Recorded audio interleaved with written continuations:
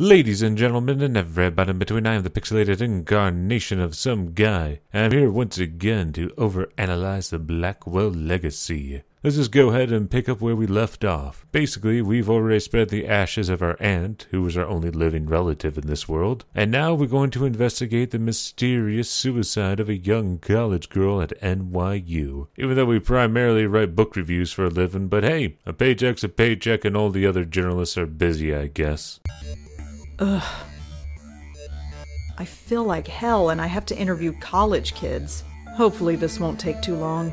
Well, she's not wrong. If you know what you're doing, this whole section of the game doesn't take very long. Ooh, looky here, ladies and gentlemen, and everybody between a multiple choice dialogue option. Well, good thing here it really doesn't matter what we say, because the outcome's inevitable. We're going to interview this boy about the mysterious girl's suicide. This is about Joanne, isn't it? You know her? Well, I am the RA for this floor. All right. Now, this floor is an all-women's floor, and this gentleman, and I mean he's actually a man, is the RA for it. That's kind of weird, and kind of surprising that that would happen. But hey, at least this guy's rather accommodating and willing to plot dump all the information about the girl who committed suicide on us. I wouldn't be doing my job if I didn't know everybody. The campus police found her around 5 a.m. this morning. Can you tell me about her? Well, alright. But could you leave my name out of it? So what we have right here is another choice that has little to no ramifications outside of flavor text. That shouldn't be a problem. Good. Joanne's parents have already asked the dean to fire me. I don't need anyone else knowing who I am. I still think the whole thing about you being a dude on an all-woman's floor would be cause to be fired. I'm just saying. Some people are a little bit uncomfortable with that idea. Hell, imagine what the parents would think. What do you want to know? Ooh, hello once again, Blackwell Legacy's unique feature. I do really appreciate the fact that you don't pick up a lot of items in this game. You're not a kleptomaniac, like in most adventure games, but rather, you actually behave a bit like a real live investigator, and you collect clues, although you still have to rub them up against each other and hope that they create new fresh clues, but hey, for the most part, it's a good bit of game design. So how did you get to be an RA of this floor? What do you mean? Well, it's a girl's floor, and you, well... Aren't? Yes. Well, it's like this. Someone at the registrar thought Adrian was a girl's name, so here I am. None of the girls have complained? Not yet. They seem to prefer it. This sort of thing happens quite frequently. You'd be surprised. You know, maybe if everyone agreed to it, yeah, he could have gotten by with it for the semester. But you would think once the campus police and authorities got to investigating this girl's suicide, they would be like, oh my god, there's a male RA on an all-female floor. We should probably do something about this. Frankly, this whole situation with Adrian seems like something that would be out of a National Lampoon movie. Or it would be the plot of one of those unrated direct-to-DVD spin-offs of the American Pie series. Yeah? Well, hello there, Miss Alternative Lifestyle. You look like you're in your 30s. But whatever, we're gonna pretty much do the same song and dance with her that we did with Adrian. Hi, I'm Rosangela Blackwell, with the Village Eye. The Village what? The Village Eye, the newspaper. I've never heard of it. Again, it doesn't matter what you select here, and I feel like maybe this was supposed to go somewhere, but it really didn't. Who knows? Maybe it's just there so you can roleplay as a whatever you want to roleplay as. It's just a small paper. Yeah, I guessed that. What do you want? I'd like to talk to you about your roommate, if that's all right. Jesus Christ. I'm busy with midterms. I told the campus police everything. Do you have to bother me? Look. So she killed herself. Big whoop. Wow, isn't she just a wonderfully likable character? But anyway, you're going to have to end up exhausting all your dialogue options with Miss Gothic, Raver, I don't know what she is, girl, and then go through all the clues you've collected with her. Because you see, this is going to open up new clues that you in turn can go ask Adrian about, which is going to open up new clues that you in turn can ask this girl about. So yeah, you have to do a little bit back and forth here. But the first go around through this game, it may seem a little bit counterintuitive because, well, the clue you have to collect may not seem all that obvious. What can you tell me about Joanne's roommate? Kelly? Have you met her? Yes. Quite a sight, huh? But don't judge her by that. She's the sharpest kid you'll ever meet. She gets straight A's on everything. Really? Yep, she's pre-med. Well, isn't that just wonderful to find out? But that still doesn't change the fact that she's kind of heartless. But let's not draw this out any further. Here is the clue you have to ask Adrian about, so you can then ask Kelly about it, which will then open up a whole new dialogue tree. Because you see, all that dialogue you went through before with Kelly was all for nothing, because this is the clue that's the key to opening the whole game's damn plot. That's probably a lot more build-up than this clue deserves, honestly. Do you know if Joanne had any trouble sleeping? I'm afraid I wouldn't. Her roommate, Kelly, never complained, but that's not surprising. Why is that? Well, Kelly rarely spent the night in her room. She only comes here to study, as far as I've seen. Well, there's a breakthrough we needed, folks. Kelly sleeps somewhere else, so she had no idea what was going on in Joanne's life because she was never there, okay? I'm sure this would have had more impact if I showed you the 10-odd minutes I was talking to Kelly, but frankly, yeah, you didn't want to see that, because we're going to talk to her now about this. But first, we gotta rub some clues together to open up a whole new clue that we can ask Kelly about that is gonna be the next breakthrough in this investigation. We busting this damn case wide open. Something isn't right. If Kelly's been spending her night somewhere else, how can she know if her roommate was sleeping well or not? I think Kelly was lying to me. No, not you, Kelly. Why would you lie to us? It's not like we're a complete stranger that randomly knocked on your door one day.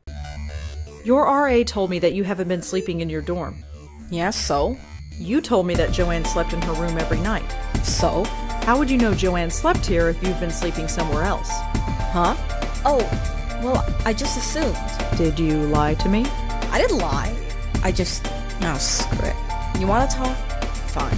Finally, we're gonna know the real truth behind Joanne's suicide. Although, again, there's no reason for this lady to volunteer any of this information. We just a journalist for a no-name newspaper, but hey, whatever. So what was Joanne really like? To be honest, there's nothing to say. She was studying political science, which is kind of cool, I guess. She was so vanilla. Vanilla? You know, sweet, but not much there. Just a typical college kid. Acted just like everybody else. She seemed proud of it. Whoa, she was a regular, normal girl. Did Joanne act unusual before she died? Well, no. Although the last few weeks she's been talking in her sleep. What did she say? No idea. Couldn't understand her. She swore up and down that she wasn't doing it. She looked a bit scared, though. Scared? How so? Just scared.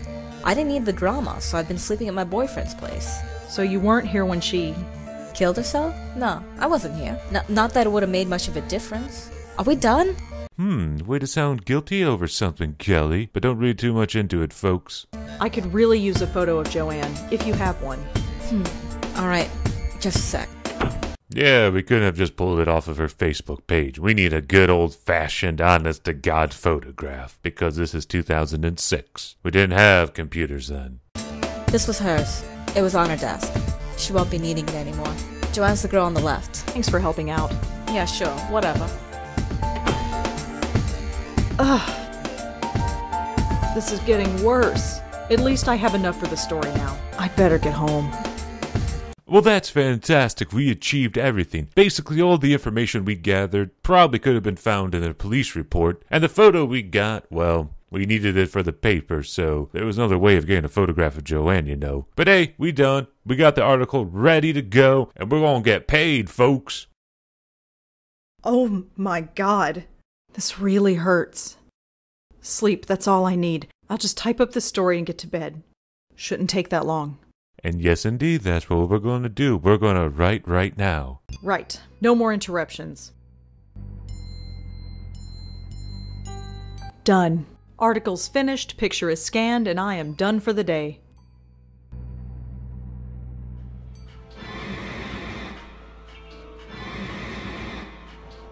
No. What's...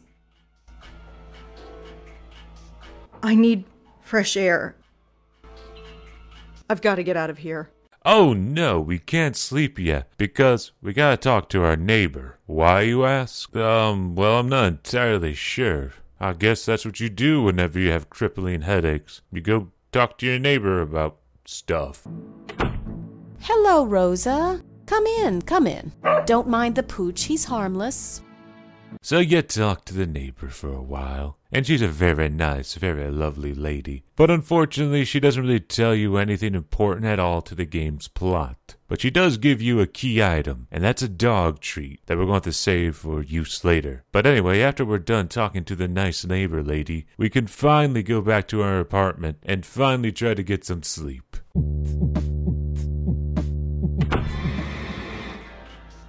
What is happening? Oh no, she's having a plot advancement attack. It's gone. The pain, it's gone. That was strange. It was like... What is that? Yeah, you may want to call someone about the radioactive photo. The photo. Something is different about it. I almost don't want to look, but... Oh my god, the guy on the left of the screen is in the photo. No. I did not just see that. I am not going crazy. No, it's just the stress, that's all. Auntie's death, work, life. Yeah, I'm kind of having a hard time buying that you're all that stressed out. I mean, I get it, death's hard to deal with, but it's been firmly established that you didn't necessarily even know your auntie, and that your work life is writing book reviews, so I really don't know what to say. I don't want to sound judgmental or anything. I just need a rest. That's all. Oh no, the same thing's happening that happened at the very beginning of the game.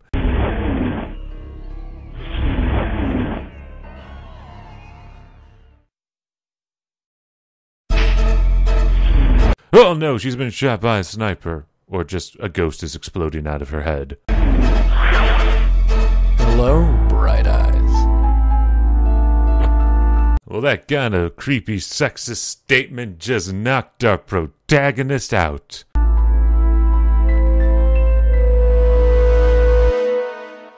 Why do they always do that? So now we got a ghost, and finally we're moving on to the good bits of the game. We done building up all the plot and everything. We're now gonna move on to actual ghosting, buddy, pal adventuring. So, Griff, long time no see. How's tricks? Right, thought as much. He's talking to the teddy bear right there. That's kind of like a thing in Blackwell. The teddy bear, not talking to them. Blackwell dames. Always sleeping. You're always sleeping, and I'm always watching. Yep, that's me. The eternal chump. It's about time. Hey, nap time Nelly. Wake up! Well, ghost dude, no need to be a jerk. You just exploded out of this poor lady's head. She may need a little bit of time to recuperate, you know? What? Ahem. Shall we try this again? No. Now that's not very polite. Hey, ghost dude, glass houses and all that. Go away. I'm afraid I can't do that, darling. Believe me, I've tried. No, you don't exist. Oh, yes, I do. Look at me. This is not happening. This is not happening. Oh, brother. I am not going insane. There is nothing there. Could you? No! I am not my aunt. I am not my grandmother. I am not going to end up like that. Listen. Get out of my head! There's nothing there. There's nothing there. There's nothing there. Could you? Shut up! Shut up! Shut up! Shut up! Wow, these are all pretty legitimate concerns. Hopefully, our new ghost buddy can handle this situation with some tact. No, you shut up. You're gonna listen. And you're gonna listen good. I've been watching you all day, sweetheart. You know who I am. No. Yes. I'm not going away, so there'd be no point in beating around the bush. Now say my name. Sir, we just met. How rude of you. Damn you, you know my name, now say it. You're Yes? Joey? Good girl. You got it in one. Yeah, I've always found the introduction of Joey in the Blackwell series to be a little bit weird. But then again, writing about making a new ghost buddy that pops out of your head is bound to lead to some strangeness. Now turn around and look at me. Don't worry. I won't bite. Couldn't even if I wanted to. Hi there. Yes, indeed, you can make your own choice right here and shake up some of the dialogue, but I always go the accepting route because why drag it out? We got a ghost buddy now, let's just roll with it. You really exist. Oh yes. Live and in person. Although I'm not really alive, and I'm not sure if I can still call myself a person anymore. So who are you? I'm Joey Mallone. and I'm the family spirit guide. Oh, Joey, who could be mad at a guy with a smile like that? What? Think of me as the Blackwell legacy, darling. Oh, damn! He just name-dropped the title of the game. I'm passed down from one generation to the next, like a family heirloom. First your grandmother got stuck with me, then your aunt, and now you. Oh, just like any other terrible hereditary disease. Although that's probably not a nice thing to call Joey. Where did you come from? That's a long, long story, dollface. And we've got more important things to do. Like updating his vocabulary. Come on, dude, it's not the 1950s anymore. You can't go around calling ladies doll faces. Why have you been haunting my family? Haunting? Is that what I'm doing? That's a real ugly word. Answer me, why are you here? You got me, sweetheart.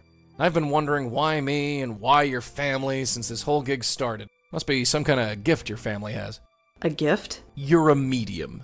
A medium with a direct connection with the spirit world. And I, my dear, have the unique pleasure of being that connection. I don't understand any of this. Your family's a bunch of mediums. You got ghost buddies. It seems pretty straightforward to me. Oh, you will, babe, you will. You know what, Joey? You may want to be a little bit more careful with the word choices you make, because it sounds like you're trying to be a little bit of a creeper on us. Like we should be concerned when we take a shower that you may be watching. Took your aunt a while, but she got the hang of it. Your grandmother never really caught on. That's probably why... Why what? Why she didn't last long. But that's something we can talk about later. You felt something today, didn't you? Felt something?